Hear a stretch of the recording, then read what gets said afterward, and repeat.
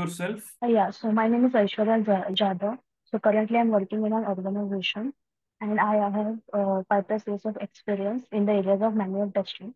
So currently I'm looking for a job switch, but 80% of the openings demand automation testing as the skill.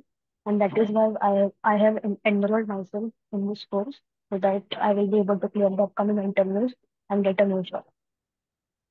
Okay. So explain what is a public static void main. So public static void main is the main method. The execution always starts from the main method. Public is the access specifier, static is the modifier, void is the return type, and main is the method name.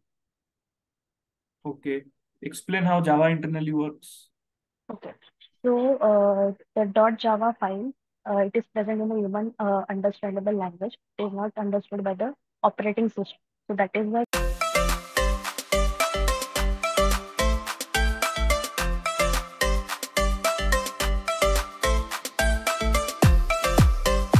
we have compiler and interpreter.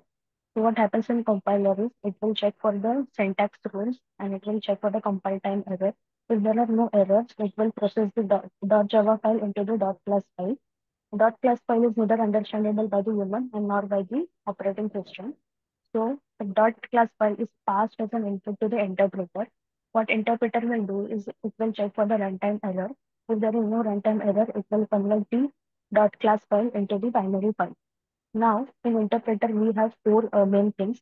One is the Java virtual machine. It is responsible for the execution of the code starting from the main method. Then there is JDK, that is Java Development Kit. It consists of the library files which are required to run the program.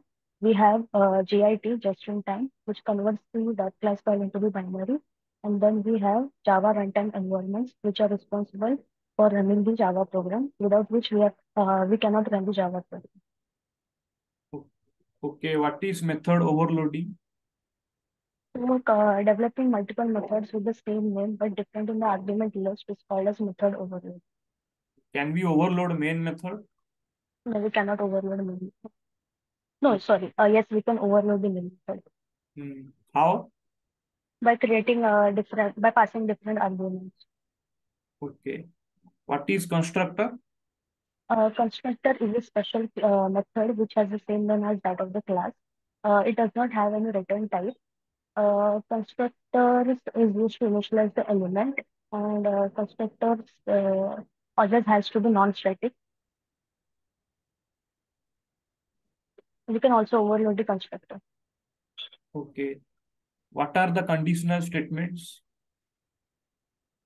Conditional statements we have in Java are if else, if else if, and nested if. So depending on the condition, the we get the output. So in if condition, conditional statement, we can get more than one outputs. So whereas in if else, we will get only one possible output. So whichever condition comes from will be the output. Whereas in if else if, we can only the first statement or the first condition, whichever will come true, will get executed.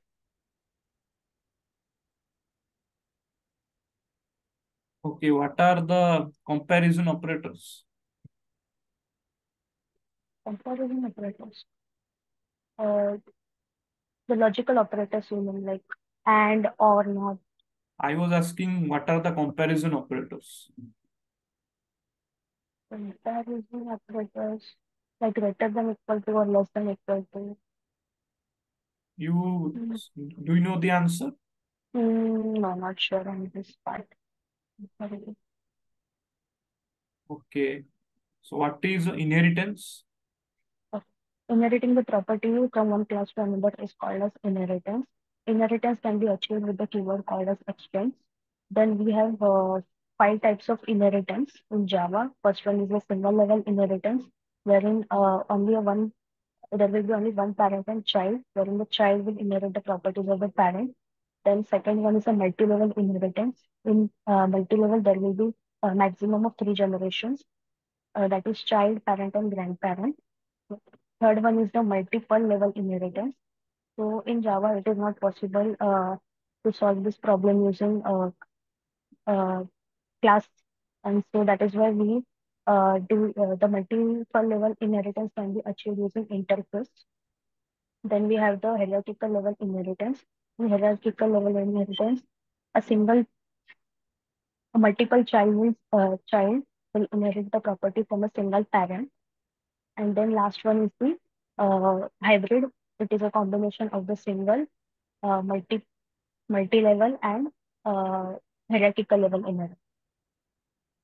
Okay. What happens when multiple level inheritance problem is solved using class? It will create a diamond problem.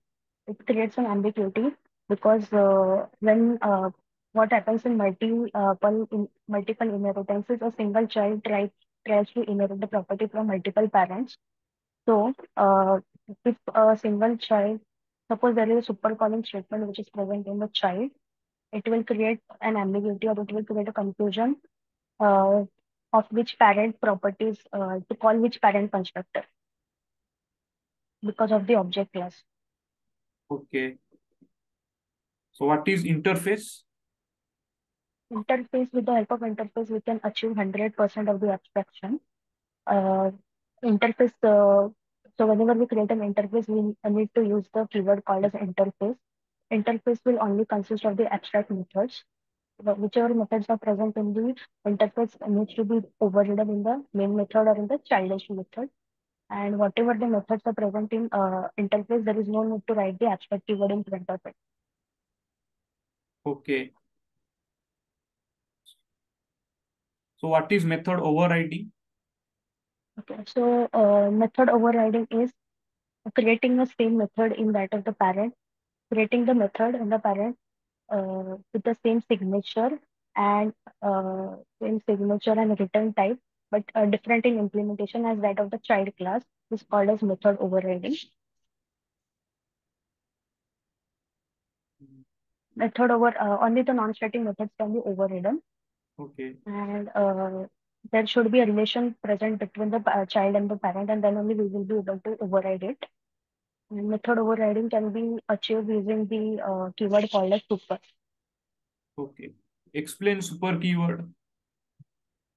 So when we want to bring the parent class implementation together with the child class implementation, that is when we use a super keyword.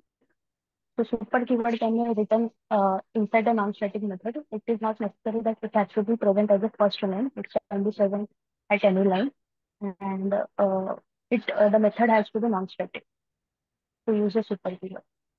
Okay. What is super calling statement? Super calling statement means calling from one class constructor, child class constructor to the parent class constructor is called a super calling statement. We have two types of super calling statements. One is the implicit and second one is the explicit. So what happens in implicit super calling statement? It will call the class constructor. It will call from child class constructor to the parent class constructor which has no parameters. Implicit, it is not mandatory to write the implicit super calling statement. It is present, but we cannot see it. But even though we can write it implicitly, like there is no rule as such. Whereas explicit supercalling statement means calling the child class constructor to the parent class constructor, which has the parameters. It's called as explicit, and it has to be written explicit. Okay. What is this keyword and this calling statement? This calling statement. So I will first tell about this calling statement. So this calling statement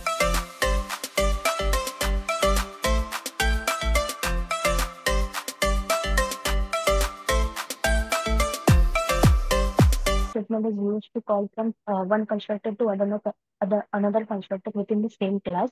Then there are two types of this keyword. That is, one is this without parameters, and the second is this with parameters and parameter range. And this calling statement both needs to be written explicitly. Also, yeah. So that is about this calling statement. And for this keyword, it is used when we want the value of the local variable same as that of the global variable, then we use this keyword. So whenever the method parameters are same as that of the global variable, that is when we use the this keyword. So this keyword needs to be only used in case of non-static methods. Okay. What is difference between global variable and local variable? So local variable is always written inside the method. The scope of the local variable is from the starting of the method till the end of it. Local variables cannot be distinguished between static and non-static. The local variables do not have any default value. Local values cannot be utilized until and unless they are initialized with a value. Whereas global variables are declared outside the methods. The scope of the global variable is from the starting of the class till the end of it. Global variables do have a default value. Global variables can be distinguished between static and non-static. And we can directly use a global variable once they are declared. There is no need of initializing it. Okay. So mention some string functions. Okay. So to uppercase, it converts the string to uppercase. Then we have lowercase. Then there is empty, which checks whether the string is empty or not. We have trim, it removes the empty spaces. Then we have concat. So it is used to concat two strings together. Then we have the substring function, then length function, string length function. Yeah, Okay, write a program in string to display your name where each of your names letter will be in one line, in different lines, separate lines. Like A will be in one line, I will be yeah, in yeah, next line. Can you write that program? yeah, right, right. Share Sure. your screen. Yeah.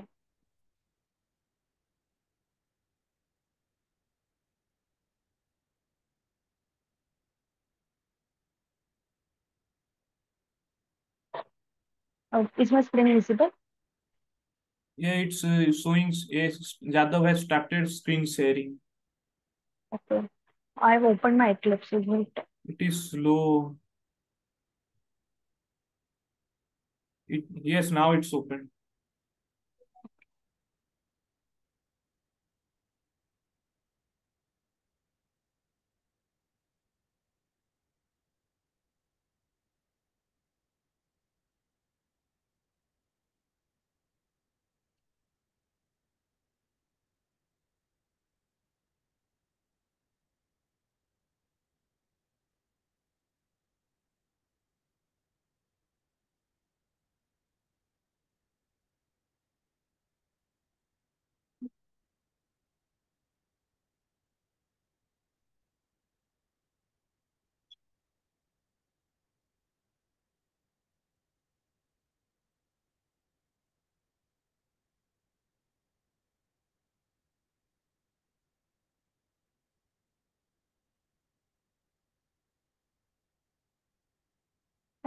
No, I'm not sure how to write this program.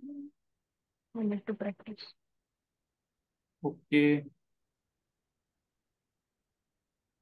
Or okay, write another program of where there will be one constructor, one Mm-hmm. static method, one non-static method, one Mm-hmm. SIB, one IIB, and so share its method of order of execution.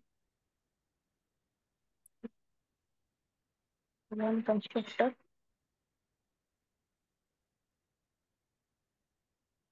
one SID.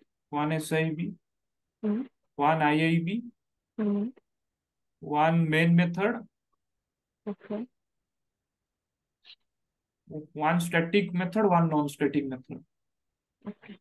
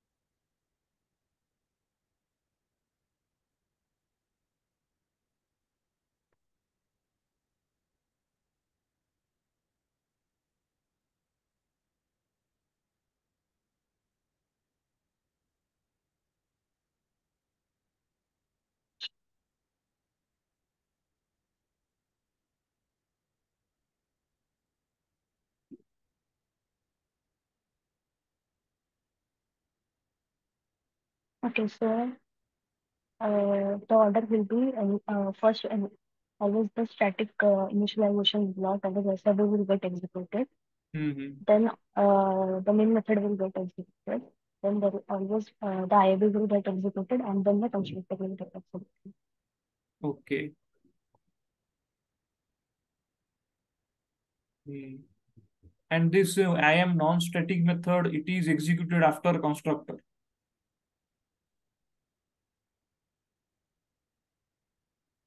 Mhm. Yeah. Yeah. Can you explain how it is executed after constructor?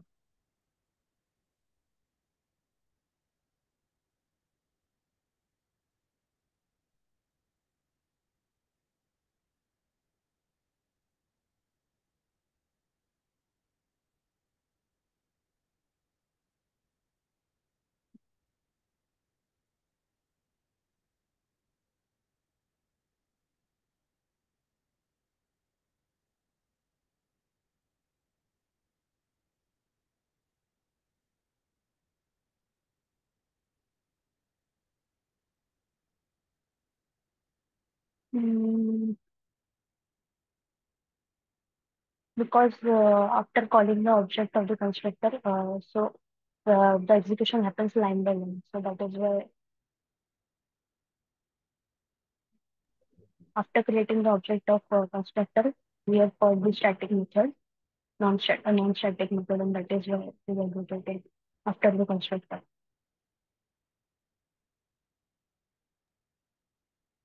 Okay, can you say what is scanner?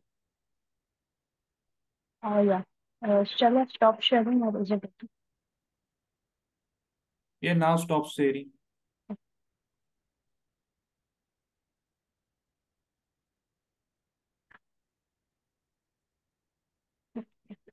So scanner is a predefined class in Java. It is used to accept the human input at the runtime. Scanner is also one of the final class in Java. And we always need to pass one parameter to the scanner object that is system.in. So with the help of this reference variable, we can access all the scanner methods. Yeah. Okay, again share your screen and write a program in scanner and show the exception.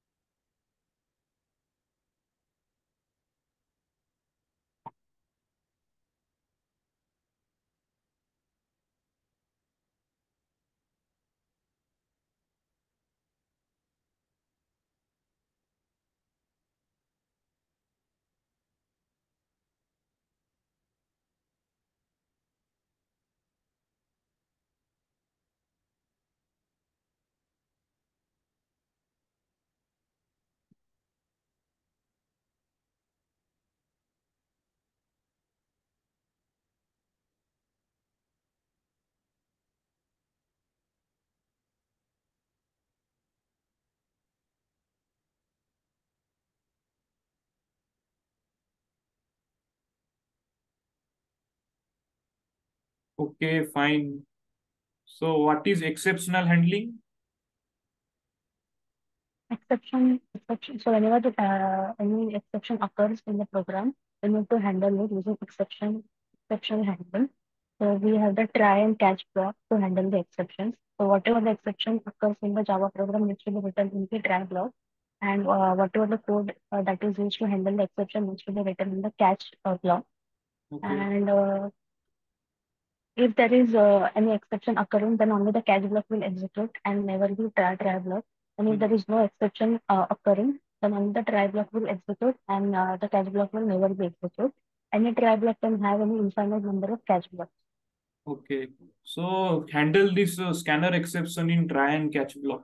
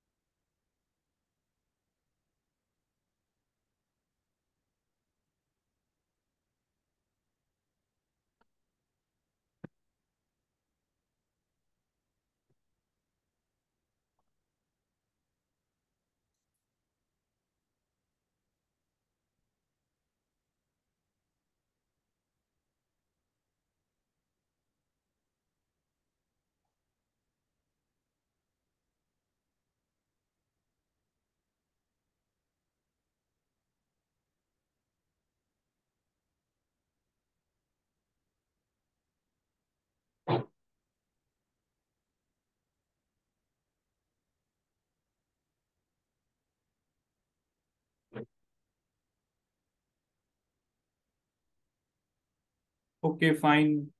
Shall I stop the sharing? Yeah, sure.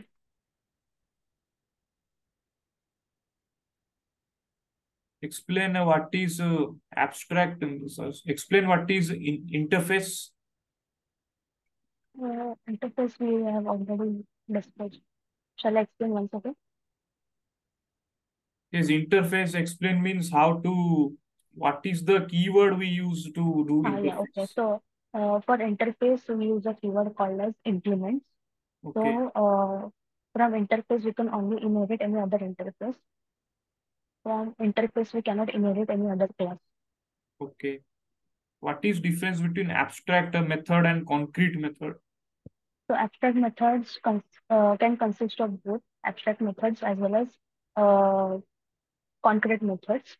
Abstract class always needs to be written like whenever we declare any class as abstract, we need to use the abstract keyword in front of it.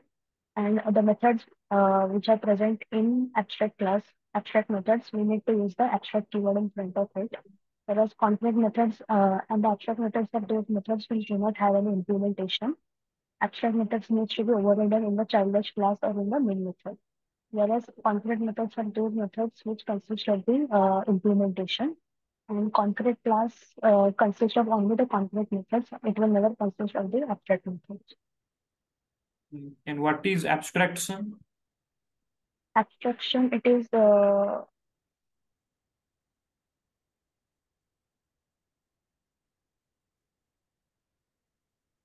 showcasing only the properties or that is required to the showcasing only what is required as part of the abstraction. So with abstract class, we can achieve 0 to 100% of abstraction, but with the interface, we can achieve 100% of the abstraction. Okay. What is encapsulation? Encapsulation, hiding the Just a minute. Okay, so encapsulation means protecting the data members, protecting the members of the class, that is variables and methods using the access specifier called as private by not providing the direct access to those members is called as encapsulation, whereas providing the indirect access to those members by using the getter and setter is called as encapsulation. What is polymorphism? Polymorphism means an object showing different behavior during the different stages of its life cycle is called as polymorphism. We have two types of polymorphism, runtime and compile time. So an object showing different behavior during different stages of its life cycle at the runtime is called as runtime polymorphism. Whereas an object showing different behavior during the different stages of its life cycle at the compile time is called as compile time polymorphism. Runtime polymorphism and compile time polymorphism can be achieved using the concepts of method overloading and method overriding. Okay. What is array? Array,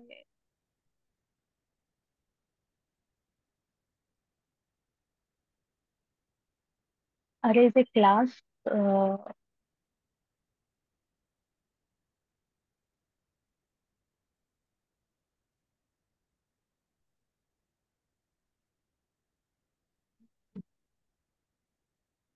Array always stores the homogeneous values. It never stores the heterogeneous values. Then array follows the indexing. Array allows the duplicate values. Okay. What is a collection? Collection is a framework in Java which is used to read, update, create, and delete the data. Then collection is by default interface in nature. Collections have different classes and interfaces present in it. It allows because of the different methods and because of the different classes and interfaces present in the collection, it allows it speeds the programming speed. It increases the programming speed, and it Okay. also allows heterogeneous values collection. Okay. How many, what all methods we can access when the access specifier for is within the class? This is for class or this is for method? Access specifier for methods. Okay. So within the class, we can access all the access specifiers except the private one. Okay. And what happens when we outside the package by becoming the subclass? Outside the package by becoming a class, we can access public and protected. And when it doesn't become the subclass? Then we can only access public. Okay. So Aishwarya, thank you. You have answered most questions brilliantly. Just have to go through the programs which error you did. Have to Yeah, go through it once again. yeah. Thank you so much. Thank you.